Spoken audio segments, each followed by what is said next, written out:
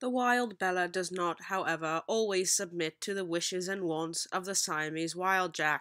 Here she is seen having stolen one of his toys, now playing with it right in front of his face. The wild Bella often thinks that she is a cat, probably because she's not much bigger than them, and also she's a little bit stupid. Here she is playing with a cat toy like a cat, even though she is a dog.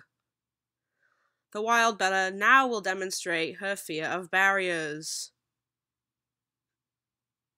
Absolutely nothing happened, and yet she still jumped away.